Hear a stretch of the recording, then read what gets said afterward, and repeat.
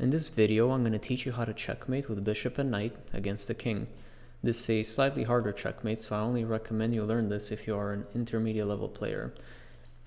Even though you're almost never going to get this sort of endgame over the board, I still recommend you learn because it teaches you coordination between pieces and visualization of the squares they control, which is very important for overall chess. So let's take a look at this position. This is the final checkmating pattern. The green circles are squares controlled by white, and the blue circles are the only squares that black can move into. So he's stuck in the blue squares. Also notice that the corner here that he's stuck in is the same color square as the bishop. The only way to force checkmate black is to bring him into the same color corner as the bishop. All right. In this case, white will just have to bring the knight in over here to control the final square, and then the bishop can checkmate. So let's take a look at that. All right, now a little bit careful, because if we bring the knight in now, it's actually stalemate because black's king is not in check. So we have to play over here just a waiting move, keeping control over the square. And once black moves back, we can check and then finally checkmate. Okay, so that was simple and all, but how do we get black into this corner? That's the question.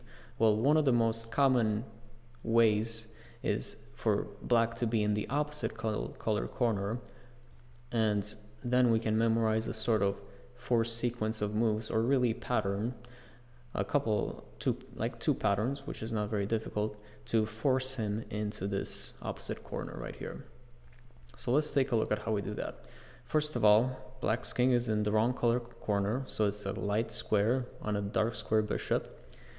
And the bishop will end up controlling one of these diagonals over here to stop him from going there.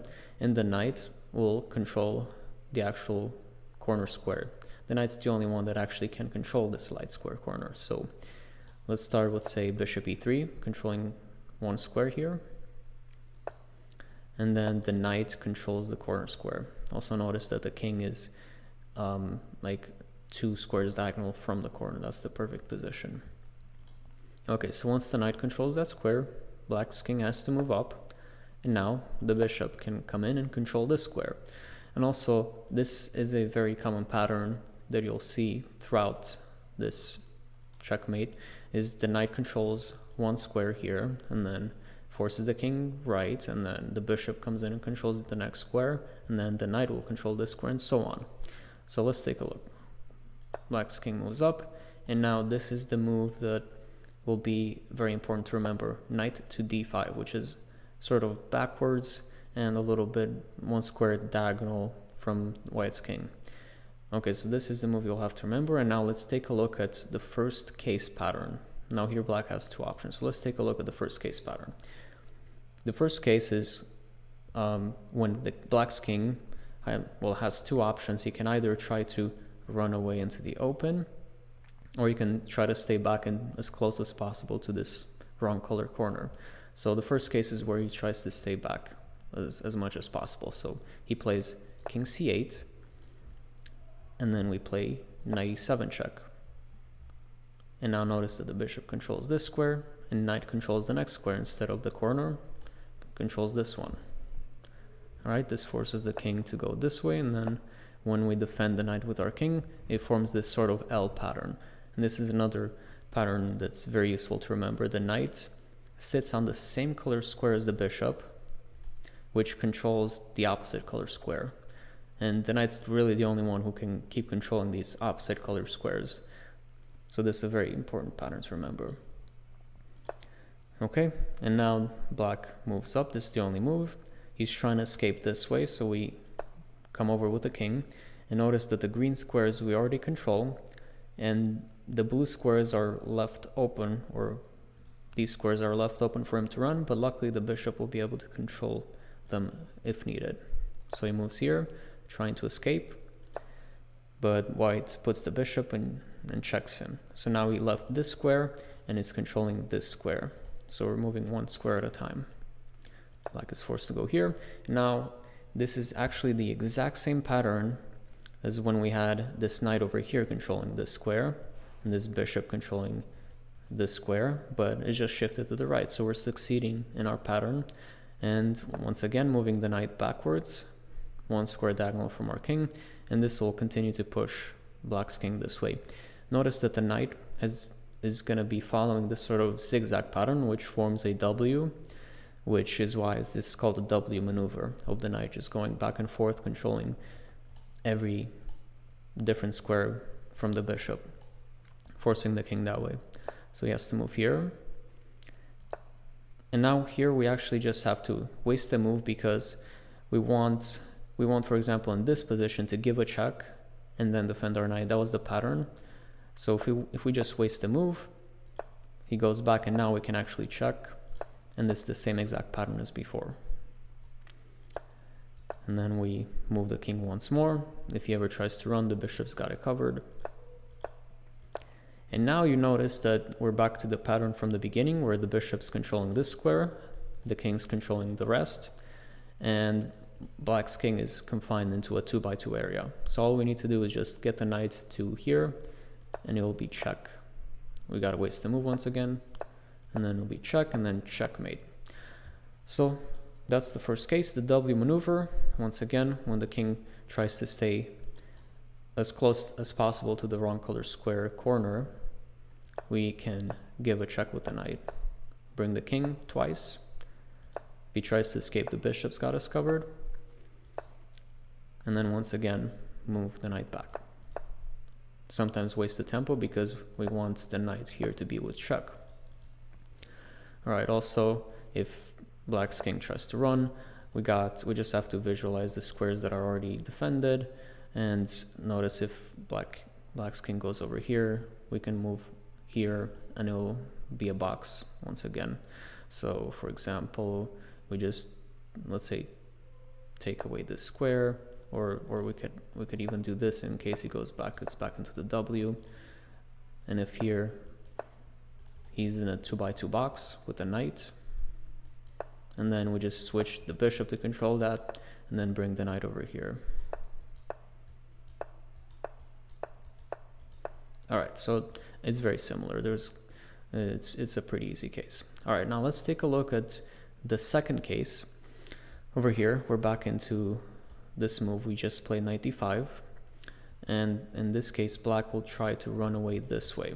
And there's actually two techniques to catch the king when he's trying to run this way. And you can see the table base here. If we play this move, there's actually two possibilities which are exactly the same value, like distance to mate and 30 half moves. So the way I first learned about this is with this bishop here, and it's a pretty beautiful move. But let's learn the first technique that's possible, which is trying to sort of continue with a W. So we're going to play king here following his king, and then when he tries to escape, we still sort of continue with a W maneuver with a knight. And now the green squares are squares that we already control by the king and the knight, and the blue squares are sort of the ones that black's king can try to escape into the open. And luckily, all those squares can be covered in one move with the bishop, and especially if the bishop comes here, it creates a wall that he cannot escape from. So he plays king g7 trying to escape this way, but we play bishop e3 covering those.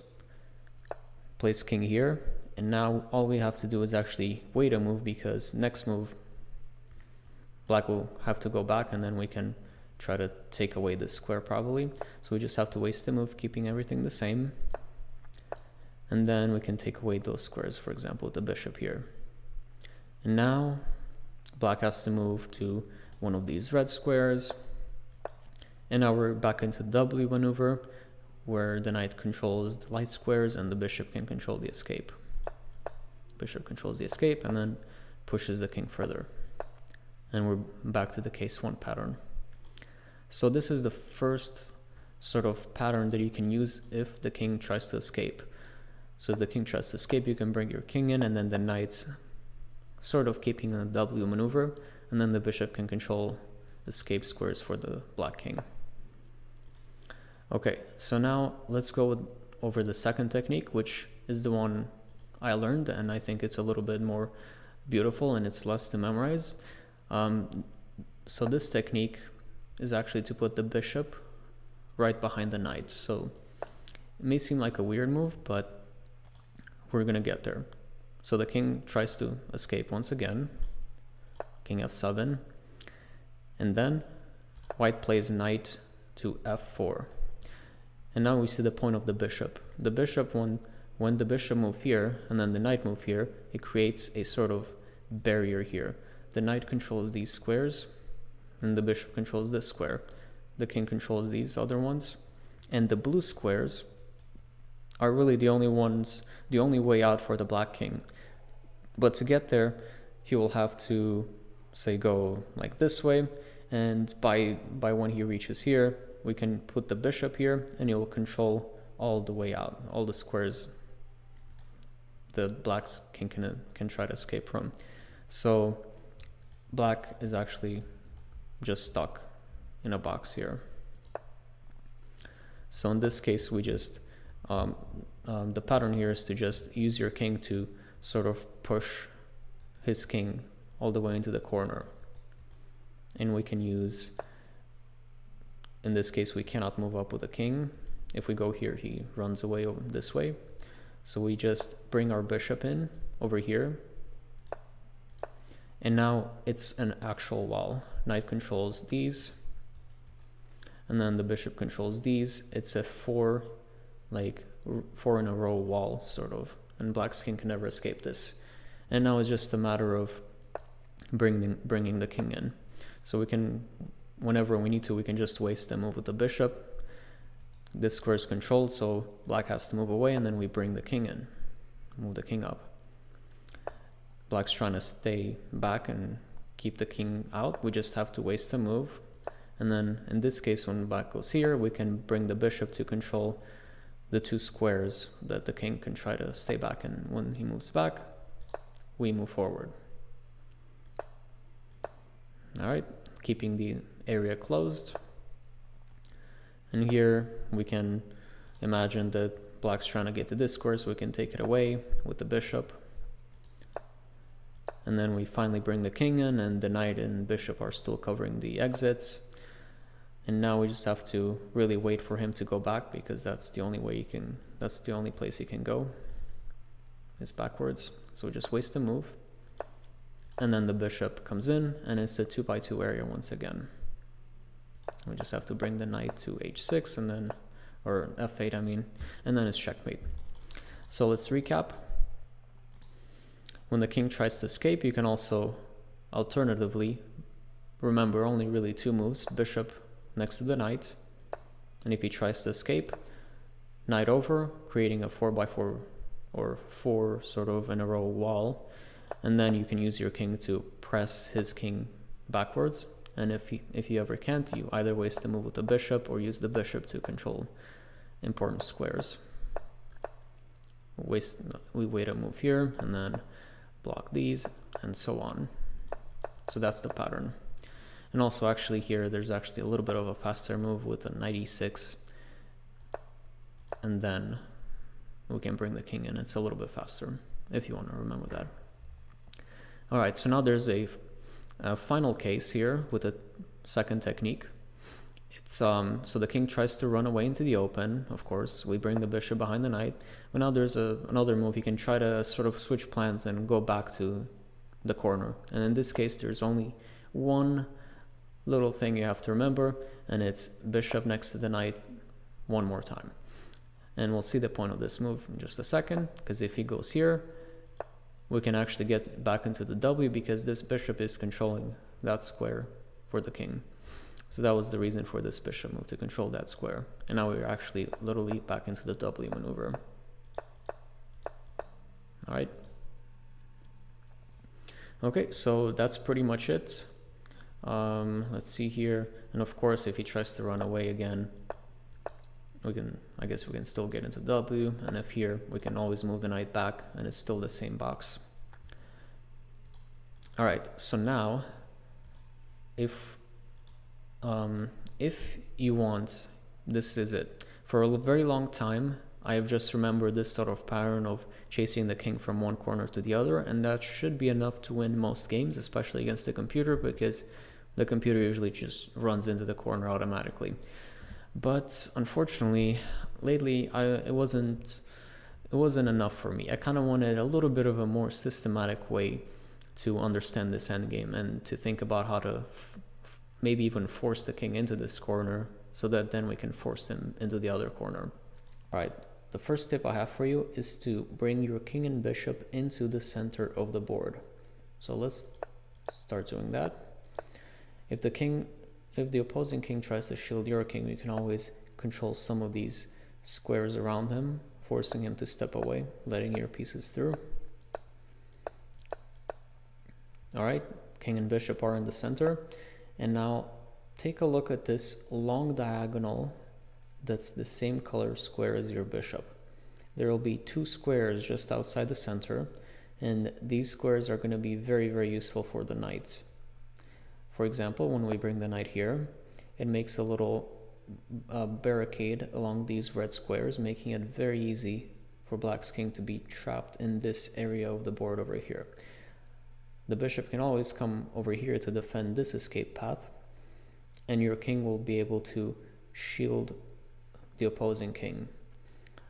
And also, if black tries to run this way, your bishop will be able to come here, control this diagonal, and then your king will be able to actually control these squares and push his king towards this corner. So in other words, the knight controls this area, and the king will be able to control this area when the bishop goes here.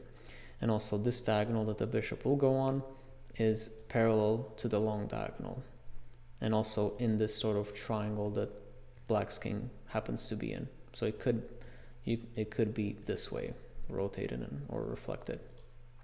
So let's take a look at some variations. First, we got to actually take away this square so we can put our bishop on the correct diagonal. And now this area of the board is locked away, and our king will always be able to defend this area. So the table base actually gives this as the best move because it likes staying in this opposite color corner square. But in this case, we can always, because this part of the area or of the board is closed, we can always keep the king towards the corner. And also notice that because the knights are very well placed on these squares, they can hop into the key squares over here to control the corner in 2 moves.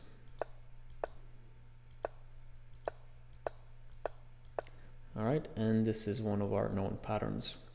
All right, let's take a look at some ways that black can try to mess with us. So if instead of king here, letting us box him in easily, if he tries to run away, we can simply use our bishop to sort of cut him off, and if he tries to run away, our king will be able to catch him because our bishop is on the correct diagonal.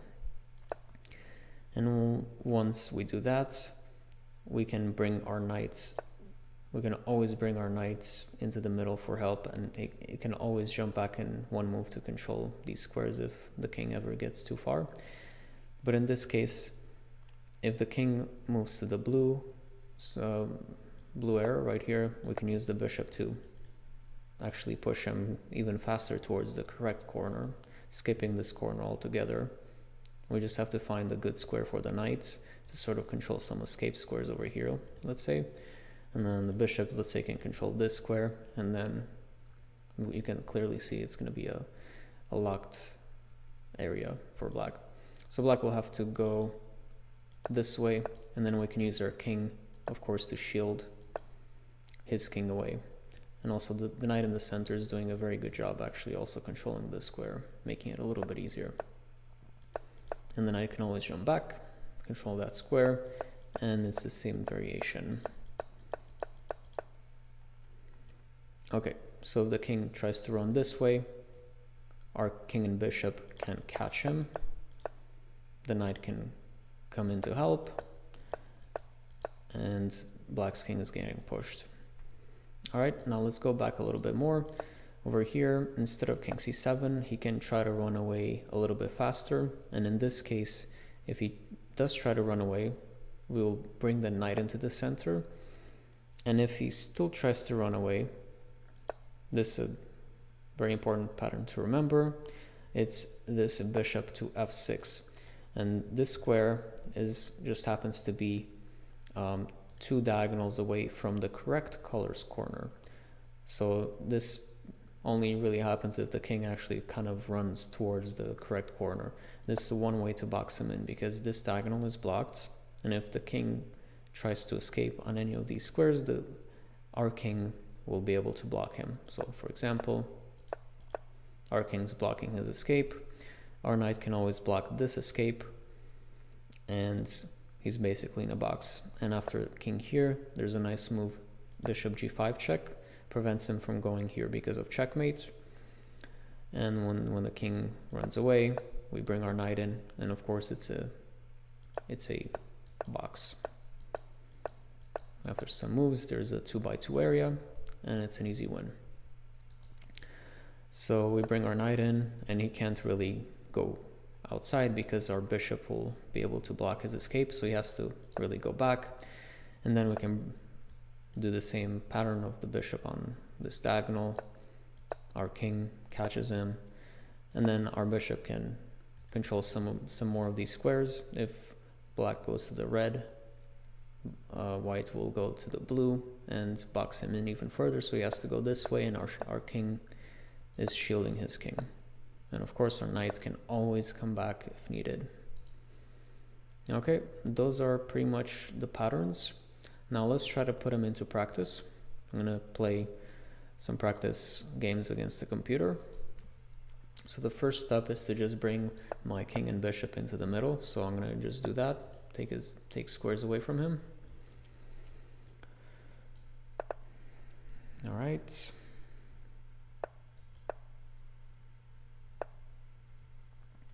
Okay, I'm going to bring my knight in, bring my king in the middle. Okay, he's in... okay, so this is the long diagonal, and he's in this sort of triangle, so I'm going to try to get my king closer over here. And the knight actually belongs really on this square, which is right next to the bishop. So I'm just going to bring it here, bring my king in. He could go here actually, but... okay, let me just put my knight on the correct square, and then I can use my king to shield his king away. Of course, this would have been stalemate last move, so this is the correct placement for the king, and now I just have to bring my knight to control this square, so I can just do this. And now we're in one of our patterns. He's trying to run away. I'm going to use the bring the bishop back technique. He's still trying to run away, so we create a barricade here, and of course these squares can be taken away with our king.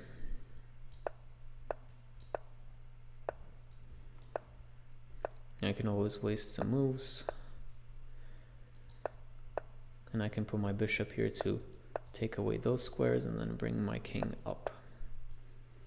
The knight and bishop always have this wall over here. I can bring my knight in.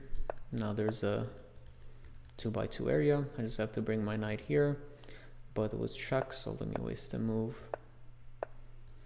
And it's a very easy win. Let's try again. Different position. I'm going to try to bring my king in. And over here, black can maybe try to trap my knight, so I'm going to just get it out of the way, put it on a safe square. The entire center is actually controlled, so I'm just going to bring my pieces in.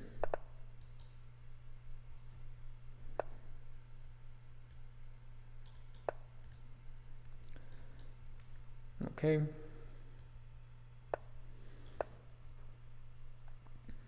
All my pieces are in the center. He's trying to stay close to the wrong color square corner. Alright, so now let's take a look over here. I think I want to switch my king and bishop actually, because I just want to take away this square, so I'm going to play a move here. Okay, so now the knight's controlling this area, I'm going to bring my bishop on this diagonal, and the king should be able to control the other area. So I'm just going to stop here. If he would have gone here, I could have always just controlled all the squares with my king.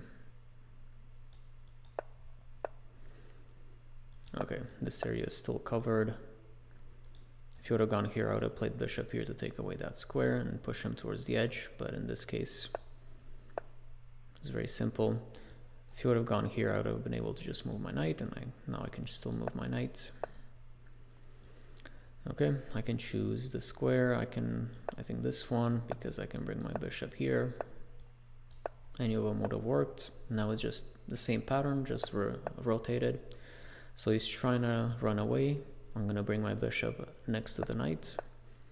Okay, he's trying to switch plans and come back, so I have to bring my bishop next to the knight again. Control this square, now we're back into the W maneuver. W maneuver. This bishop always controls the escape square. Alright, back into the W. Bishop controls this. Alright, this is a 2x2 area. All I gotta do is bring my knight here. Just with check. And now I can checkmate. Thank you for watching.